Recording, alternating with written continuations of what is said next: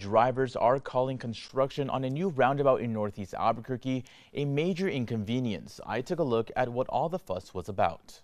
It's been years in the making to make it easier and safer for drivers navigating in and out of this neighborhood in Northeast Albuquerque. It's been, I guess, kind of hectic for traffic. As Titan Development constructs an 111-unit apartment complex on the corner of Ventura and Holly, just off of Paseo.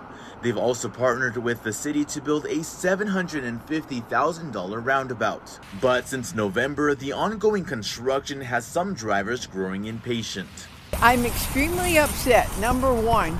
Number two, I don't understand who allowed this to be built because it looks like a fire hazard. As several drivers expressed dismay over the traffic hurdles, others plan ahead. I try to come early Saturday morning to avoid, I guess I kind of have been trying to avoid the traffic, but really it's just the area is growing. There's a lot of people now, so even without the construction, there's just a lot going on. But those already fed up with it being rerouted fear the city's next project will make the small stretch along Ventura even more burdensome to navigate. I'd like to know who's saying it's okay to do this, because I don't understand the logic of it. And the bottom line, really and truly, is that I truly believe it's dangerous. An Albuquerque Department of Municipal Development spokesperson says the city has their focus on median landscape upgrades along Ventura from Palomas down to Freedom Way.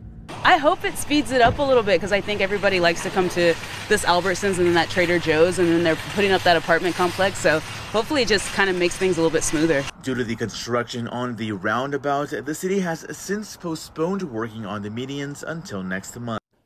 Now, a spokesperson for Titan Development, who is constructing the roundabout, says they expect to have that project complete by mid-April.